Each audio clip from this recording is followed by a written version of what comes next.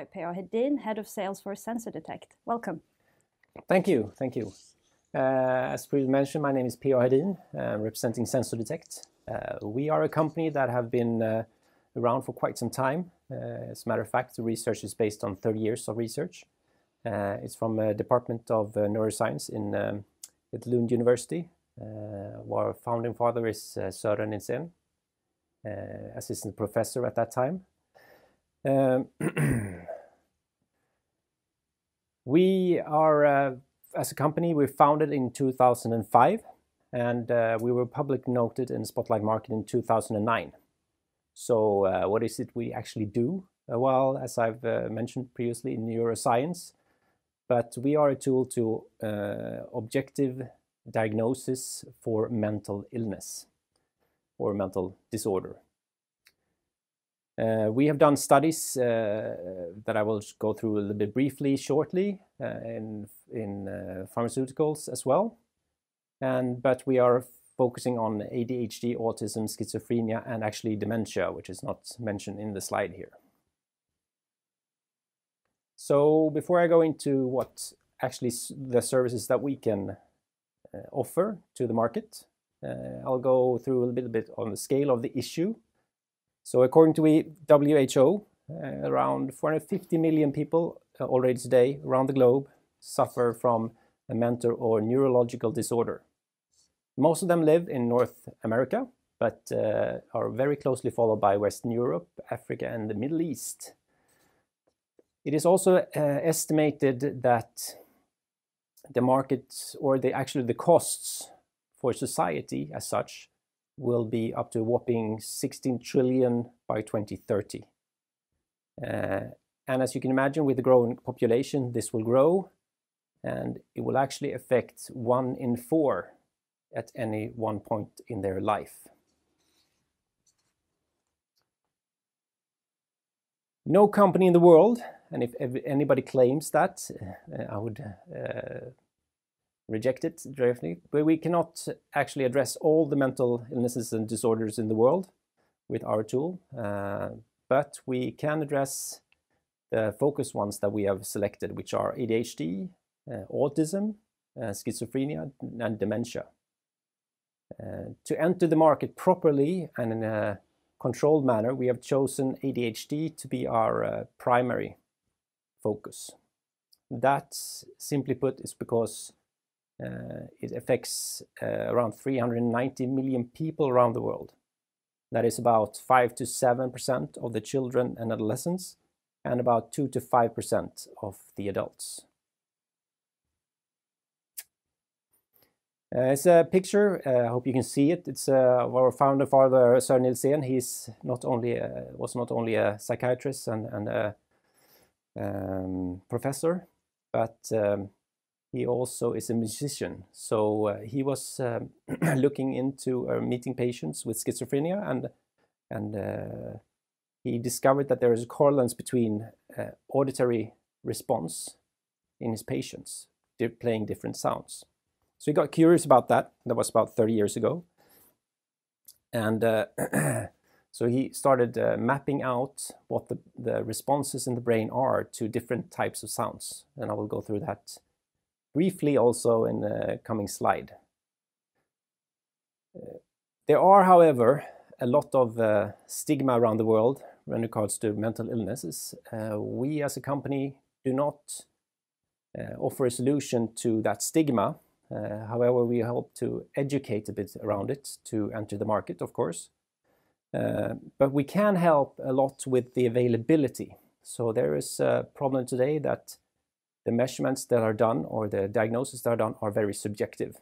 We offer a service where you can objectively diagnose a mental disorder. So it is not we who set the diagnosis, but we help the psychiatrists and the mental health care workers to set that diagnosis. So the solution, the technology as such. So you can see on the left side of the presentation, you see ear. That is what we actually start with. The patient gets a headset, electrodes connected to 5 points and then we can start playing a sound. And simply put, it is a bit more complicated, but simply put, it is sounding like, or different intervals. Then we measure the brainstem's response from the medullary points, inferior calculus to thalamus and cortex all the way. That takes about 15 milliseconds, and then we measure the peaks and the left and right asymmetries. We also measure habitation measures. That is, so if you hear a sound very loud, you will react, but then you will be comfortable with that sound afterwards. When it comes to, for instance, a patient with schizophrenia or ADHD, you will get alarmed and then continuously alarmed because you have a high alert on those. So we measure the curves and we compare them with reference subjects.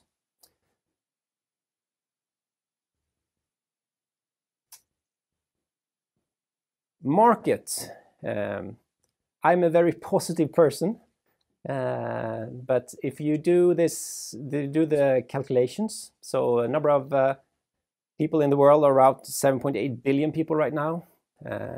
And if you take the general assumption of what the research has shown, about 5% of the total population around the globe have ADHD. The potential customers only for ADHD, not autism, schizophrenia, and dementia, you'd get around 390 million potential customers. Looking into a potential average sale of €75, you'd have an enormous number. That is why I said the very positive number. But no matter how you kind of like twist and turn this, you would still have a very large number and the market value or the market potential of our service. So in this example, 1% would mean around 300 million euros. So how will we offer this service to our customers? Well, we'll offer it through a pay-per-use service. So you actually don't pay anything for the measurement device, but you pay per measurement that you do. I just got a sign that I have a little bit low on time, so I'll speed up a bit. We will have a break-even around 2022, Q2, I would say, around. We will have some investment costs, of course, entering markets such as regulatory and legal. We'll also have the marketing campaigns, and we'll have to adjust the pricing and do campaigns on the price as well. But as you can see, if we enter the markets that we are in right now, we're in India, Bolivia, China, South Korea, and Nordics, and we expect to have soon Saudi, Egypt, UAE, and France. And in 2022, we're targeting to start to work in the markets of England, USA, and Japan. I will just say briefly in this slide, as I have a little time left, I would say that India, we just signed a distribution agreement last week. And the reason why we want to go into India is, of course, that it's in a huge market. It has 1.4 billion people. Of course, the government has realized that it needs a new healthcare plan. So they're spending a lot of money and resources to educate and to put in policy support to make it easy to enter the market. In all the markets, and as you can see in this slide, we have secured our patents. So we have global patents, and that also is in India, of course. In India, we will have it will class as a Class A device, which is Class 1 as a reference in MDD and MDR. So no company can be founded and say that they are an R&D company unless they do a substantial amount of studies. This is an example of the study we did in Uppsala University, where we could see that we could discriminate with schizophrenia and ADHD versus healthy controls with 91.4% specificity and 87.5% sensitivity, which is significantly better than any other measurement method to set diagnosis of mental illness. As I said, patents, yes, we cover them all in all different parts of the markets in global. We have one patent that covers the technology as such. Then we have a patent that controls the software and the clicking sounds and how you. And then we have the last one, which actually covers the analysis of that response on the brainstem response. I'd also like to mention quickly that brainstem is involuntary. So when I say objective, the reason for I say that is that you can actually take this test while you're asleep, because you cannot control this reaction at any point of time. In summary, there is a global, the scale of the issue is huge and is growing with the population.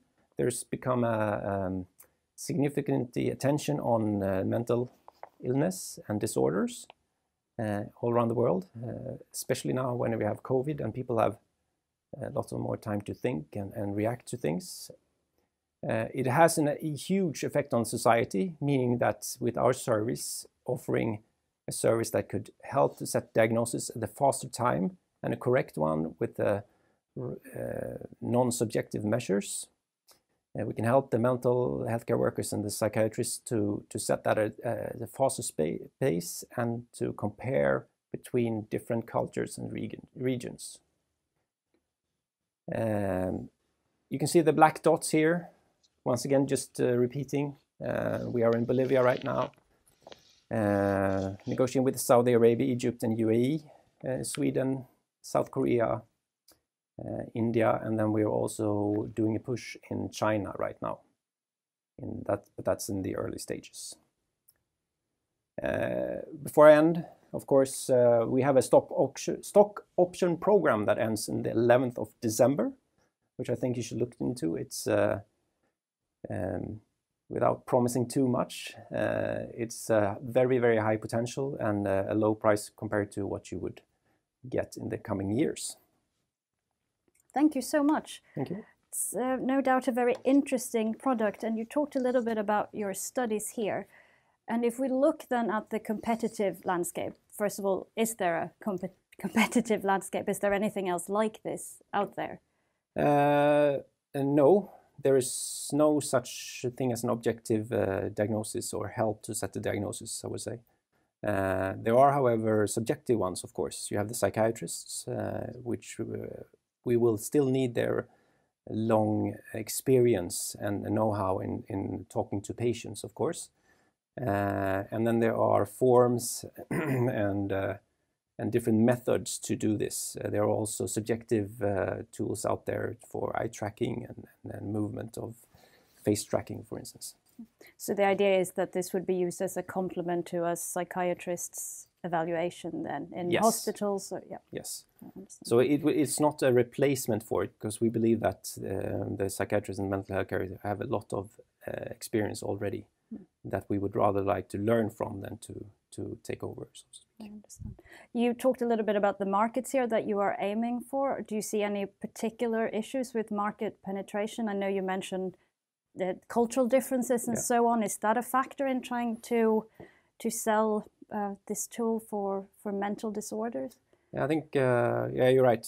Just briefly mentioning the stigma, of course, surrounding it. That, for instance, in certain cultures, it's embarrassing to say that you have a mental disorder. We cannot help. We will help in the marketing campaigns, of course, and creating the awareness around it. But I think the major one is that this is a new technology, and that would, of course, make hinders to could I use it, can I trust it, and those kind of things. So we will help to mitigate that. We will take help from the distributors. That's why we're taking that approach. So we have a distributor in India, for instance. That distributor knows most about the culture and the opinion leaders and how to do a marketing campaign and so on for that specific region. And if we look ahead to next year, what milestones do you hope to have achieved by this time, 2021? We hope to have more distribution agreements. Of course, we need to up the sales as well. So we will have achieved India, increasing the sales in India. We'll have a contract in China, Saudi Arabia, Egypt, and UAE. That's one distributor. And then also entering the market in Europe. Because I think it's like a rock star or a pop star or anything. If you don't have your home market, then that will become an issue, of course, for the other markets. Well, thank you so much for coming here and telling us about your product. Thank you. Thank you for having me.